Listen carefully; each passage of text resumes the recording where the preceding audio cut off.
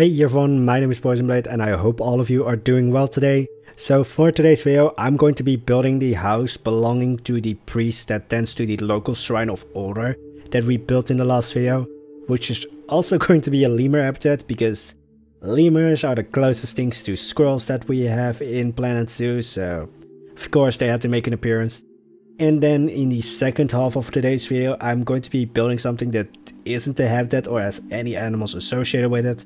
Because the nature of the place, I just didn't think that it would be right to have animals scurrying around there. And I'm talking about burial mounds. So with that being said, let's get straight into today's video. So I already know that the title of today's video and parts of the intro are not completely correct.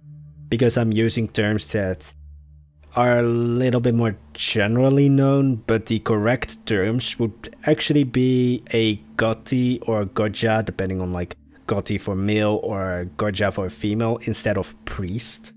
But priest is probably like more well known and you get the idea of what I'm talking about.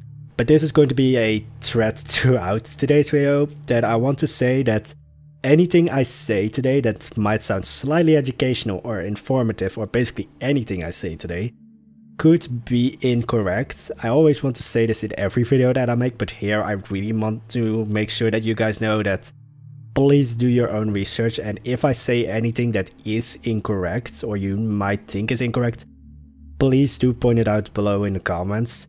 And if you know like what is actually the correct term or like the correct thing to say, then please again point it out and tell me about it, because I love to learn. So yeah, when it comes to like Gothi or Gotja, this might even still be incorrect, because Gothi and Gotja is I think the Icelandic names for them, because I say Norse mythology, Norse religion, but then you sometimes tend to forget that this was not just Norway, it was also Sweden, Denmark, Iceland. So I think a lot of today's terms that I'm going to use are probably Icelandic, but I'm talking about the like broader thing. So yeah, it was also surprising that the ancient Norse religion is actually still active today. Actually the same goes for like the ancient Greek religion, but the ancient Norse religion today, if I'm correct, but again this might be incorrect, the name for it today is Asatro. I want to, for some reason, roll the R, because I don't know, I also do this in Kan al Bashar, but there it's intentional, but with Asatro, I think I'm rolling the R. Like my brain just immediately, when it's like an R and then an O sound even just after it, I want to roll the R. And I have no idea why. I am nowhere near like Spanish or Italian or any language that rolls R's. I don't even think Italian rolls R's, but just to prove a point, I don't know why I want to roll the R. But yeah, it's actually nice to see that like those religions are not completely wiped out by Christianity. And from what I've read, in Iceland they are actually the biggest growing religion. So yeah, it's fun little tidbits. Also, I quickly want to point it out here before we move away, but these ring details, you might have also seen these if you've watched closely in last video, because they are on the gates or the, arches leading up to the Shrine of Ullr, and this is a reference to another side or aspect of Ullr, which is more with oaths and oath keeping. I think it was either, yeah, I think it was like a god of oaths, or was really like heavily tied with oaths. And the practice was that you would, to make an oath or vow more valid, you would take the oath in like a place significant to Ullr, and then you would also bury a ring there to signify that oath, and then you are never meant to break that oath. So those ring details on the roof here and in the arches leading up to the Shrine of Ullr are a reference to that, because I couldn't put actual rings in the ground, because that's just not really able to be done in Planet Zoo. It's just too small of a thing to actually build. So yeah, that's also a little bit with this house. So the backstory with this house is that it is the house belonging to who is now the Gothi.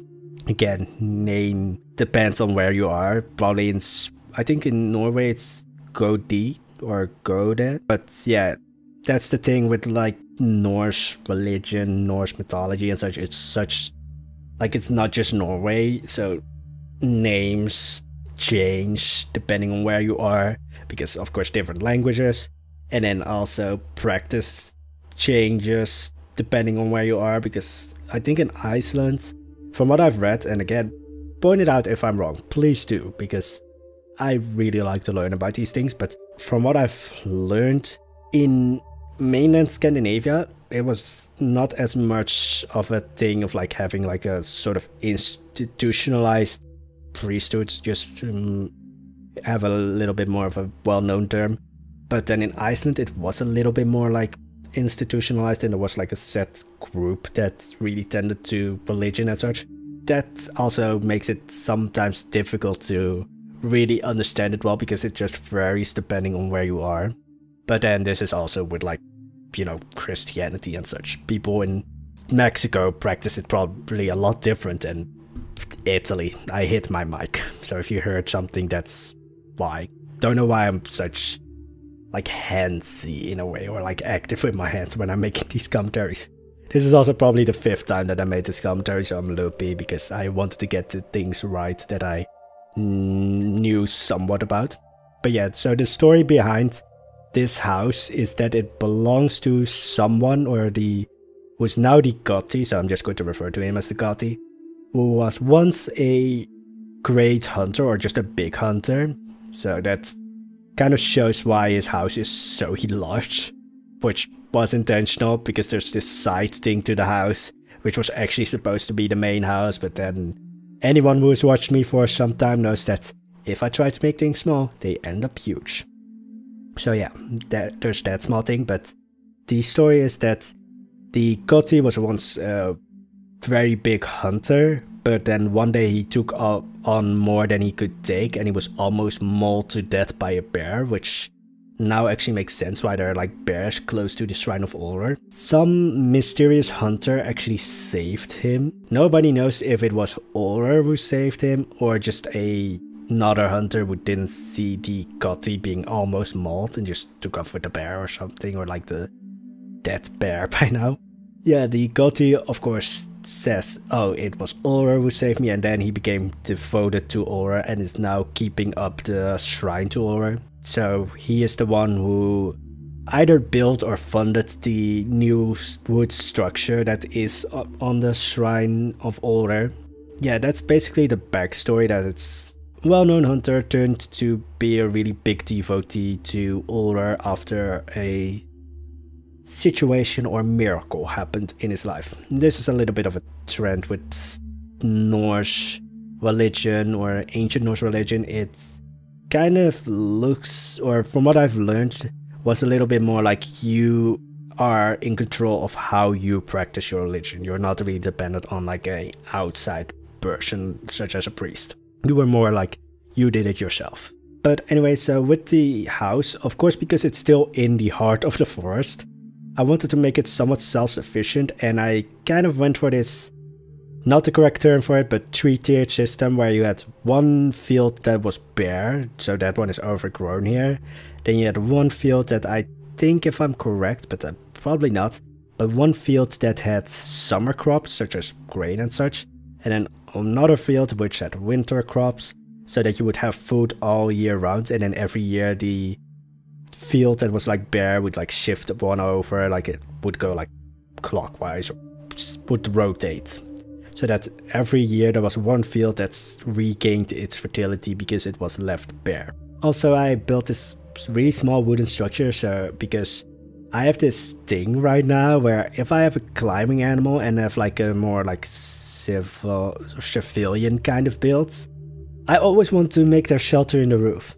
Because the red pandas in the Wizard's Tower or Merlin's Tower, their shelter is in the roof. Still haven't seen them use it, but they should be able to use it. And then here with the lemurs, or like I really want to one day have squirrels in Plant Zoo, but we don't, so lemurs are the closest thing we can get. But the lemurs also have their home in the roof. I have no real explanation for why the roof is open. I tried to make it seem like the thatch that's on the roof is being like renewed because it's an organic thing, so you of course after a while it starts to sort of lose its function as, you know, roof covering because it decomposes and such, so you have to renew it over time. So maybe that's what's happening, but then you don't want squirrels in the roof. So let's just pretend that the lemurs are squirrels. Because the main icon for today, or for this channel, is, well, me, but then me as in squirrel. Because I have zero patience. I'm always, I think the right word is like flabbergasted when anyone says like, oh, you have a lot of patience. And I'm like, where? Because I get so easily distracted when I'm building things. Well, I get easily distracted. The only thing that doesn't really associate me with a squirrel is that I don't like nuts. Peanuts or any kind of nuts. But anyway, so now I'm building some burial mounds, and here is where it comes into play that Valhalla is not going to be completely historically accurate. Because for these burial mounds, I did look up burial mounds in real life. The search results mostly gave me ones in Denmark. So yeah, they might be a little bit more like Danish burial mounds, but I also had some in Norway. And I think one in Iceland. Yeah, today's a very Iceland heavy episode. Hey everyone who is watching this from Iceland. Here I had to make sure that they are visually different than the rest. So here it's like the sort of struggle between like, do I want to make this historically accurate or do I want to make this really visually different and appealing? Because there is this thing where burial mounds were destroyed because they were like plowed over or something, or just in any way destroyed. I can kind of see, this is not a good thing, but I can kind of see why this happened, because burial mounds, like if I made them completely accurate, most of them would look just like hills, because it's just this raised bit of earth. So I made sure to make them visually different here, so here it sort of loses the historical accuracy. And I also played a little bit with Lord of the Rings, because 2 of these burial mounds are going to be covered in those white flowers. So if you have seen Lord of the Rings and know about which scene I'm talking about, then you know where those flowers came from. And all of them are surrounded in these stone rings, or rings of stones. Some burial mounds that I looked up had this, most of them didn't, but again, this is to make them really visually different, so that when you are exploring Valhalla, you immediately know, oh, this is supposed to be some kind of place, it's not just a random place in the forest. Yeah, one of them has a, I think you call it a standing stone on top of them, that's the largest, and it's also one that has an actual entrance, which again, probably not completely accurate because none of the burial mounds that I looked up had this, but I wanted to make this area look really just different so that it wouldn't really blend in with the rest of the forest, because this is still in the forest, so there's a lot of trees here. So I didn't want to have any chance that people might walk across this place and think, oh, I'm just in another part of the forest. That you really just stand still and just think, what is this place? And this is also why I didn't want animals scurrying around here. I just assumed that this place would be like really like tranquil and such. There's like a little bit of ancestor worship going on with like, well, ancient Norse religion, I think. I don't know if it's still in ancient Norse religion of today, which I hope I got the name right with Asatro. Probably not. Like, when it comes to names, I'm just the biggest doofus. Yeah, I hope I got the names correct, but probably not. I'm just going to assume I'm not correct, and I'm already going to apologize. I really like that I here went for not complete accuracy and more like, oh, I want to make this visually as appealing as possible, and I really like all the white flowers. And the story behind here is that because there's like some form of ancestor worship in Norse religion, I wanted to make it look like, oh, maybe they brought these flowers to the burial mounds to sort of gain the wisdom of their ancestors and such, and just pray to their ancestors, or maybe as sacrifices to their ancestors. And then because they are left here, these flowers just sort of grew all over these mounts. And one of these mounts, I actually wanted to make sure that they are different again. So one of them is actually quite new. There's a little bit of plants there, but most of it is just freshly plowed dirt in a way, or freshly raised dirt, or fresh burial mounds, which sounds weird. But so two of them are older, and you can see that because they're just covered with plants. The biggest and oldest one actually has a tree already growing on it because it's in the middle of the forest, so it's kind of being reclaimed by nature again. So that's mostly going to be it. There's one big stone in the middle because why not? I surrounded it with candles because why not? And I want to say this, but Valhalla is not going to be completely accurate to just Norse religion and Norse culture. Again, I'm speaking of this as like it's Norse, but then it's such a big area to cover. But I also want to cover Celtic and Slavic religion or mythology and culture. Basically, I want to cover more. So Valhalla, it was actually pointed out to me that Valhalla is not the correct name, it's Valhalla.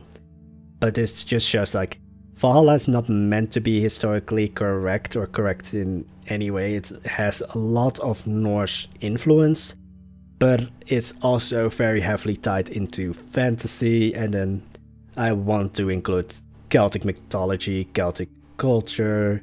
There's already a reference to Arthurian legends with Merlin's Tower. I want to include Slavic mythology and culture. But anyway, that's going to be it for today's video. So if you liked today's video, there's of course the like button. If you really liked today's video and you want to see more, there's of course the subscribe button, which would help out a lot. And there's also this bell button that never seems to work, but maybe you mysteriously can get it to work. But anyway, I hope you enjoyed today's video, and I wish you all an amazing day. Bye bye.